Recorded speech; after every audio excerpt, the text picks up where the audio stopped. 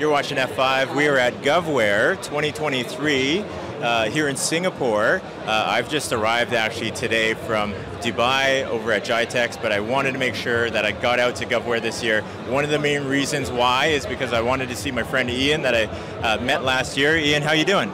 Very well, Boo, and great to see you back in Singapore. I've been following you around the world, but I didn't want to guess where you're going next because I kind of knew. Yeah, fair enough, fair enough. There's a couple insiders on that one, but thanks for checking out the vote, actually. Now, this year, I made a little bit of a video that said I'm going to be coming to GovWare. I don't know if you saw that. I did mention that this is my favorite conference shirt. However, you guys are known for your conference shirts as well. Yep. Well, we do have a few, sometimes a little bit cheeky taglines that we put in there. Some of them have a bit of a local flavor. People in Singapore and the region will know it's like Singlish. That's what we call it, a bit of a local slang. Yeah. Yep. Cool. So we have a few of them. There's one that we have. Should I show it now? Yeah, let's show the camera and let's go through these. Okay, but I got to say a little bit about AI first, because everybody else is talking about AI, right? Very important to say that, yeah. Exactly. For SEO purposes. Well, and that's the thing, right? Because people are saying, what's next for AI? There's been so many changes over the last year. Since your last year, remember? Yep. Who could have thought about what Gen AI could do and all that nonsense? Yep. But so now if someone were to ask, what's the next 12 months going to bring? What's AI going to do? And what will cybersecurity evolve to kind of adapt to the new AI? Mm-hmm. And the answer is that nobody knows. Sure. Nobody will put a head on the line and say, well, this is definitively what's going to happen. Yeah. And guess what? I tried typing that into ChatGPT before I came here, and they didn't know either. So even AI doesn't know that. So that's kind of like the preamble, because this T-shirt says, if the answer is, I don't know. Okay, this is so English? Yeah.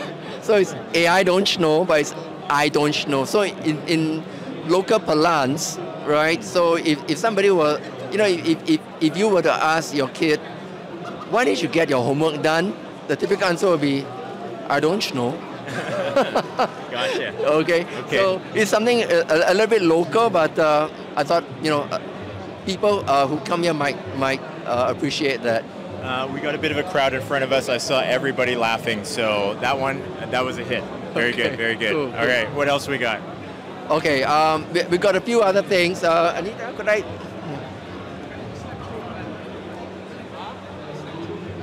This is a very family-friendly version. Okay. Just a play on insider threats, insider treat. Okay. Okay. Something that you could give to your kids, when they go to school for outings. Kind of. Very nice, very nice. Okay, something you shouldn't give to your kids. I admit that I didn't think that my guys would actually get this printed, but they did. I think some of you will get a chuckle out of this, but I'll just say that this is a different interpretation of LLM. It'll definitely get people thinking. Okay, so I was here last year. You guys had your theme last year. Actually, let's go over what your theme is this year for the conference. I can't remember off the top of my head, so I'll let you. Okay, it's really about fostering collaboration in the new digital reality. It's a mouthful, right? Sure. But I think the really interesting thing about that, and in the theme for the week, in the whole of the week, is that you don't see cybersecurity anywhere. It's not mentioned. Right, and I think that really reflects the reality now, which is that cybersecurity is kind of like in the background. Everybody is talking about digital and about trust, and that's the reality. And the one thing that hasn't changed, if you talk to anybody, if you were talking to people about security 20 years ago, they'll tell you that the important things are people and collaboration. Hasn't changed. But in some of the very high-level discussions that we've had yesterday, when we had senior officials from government, from the UN speaking, it was really interesting. They were talking about things like what trust means. Trust between governments. I mean, we all know what's happening in the world now, right? Trust between governments and their people, trust between governments and technology companies. And somebody's got to connect all of that together, you know, and only with that you can start to talk about people being able to really trust in the whole ecosystem. And that forms the basis for making a lot of things work, because whatever you call tech, cybersecurity, tech, AI, at the end of the day, I mean, to us tech guys, it's, you know, it's what we live for. But it's just a means to an end. And what is that end? You know, really, it's just about a better outcome. It's about economic progress. It's about better healthcare, a better world. Yeah. You know. Yeah. I think you've hit it spot on. I don't think it was this year, but I think it was. Actually, I think it was this year. I had a chat with Gail Curry, who is our CISO at F5, and she had gone to the World Economic Forum, and that was a similar theme there, in that needing private sector organizations to share all the data that they have, data sets that they have, and coming up with a way to do that, trusting the data that's coming out from somebody else. Another conversation that I had yesterday with one of our bot and risk, or our global head of bot and risk management. He was talking about AI, and talking about AI in terms of the cleanliness of the data that comes in. Great as far as like having big data sets, but if the data set is dirty or mislabeled, then it's not going to do anything for you. So trust, share, make sure your data is clean as well.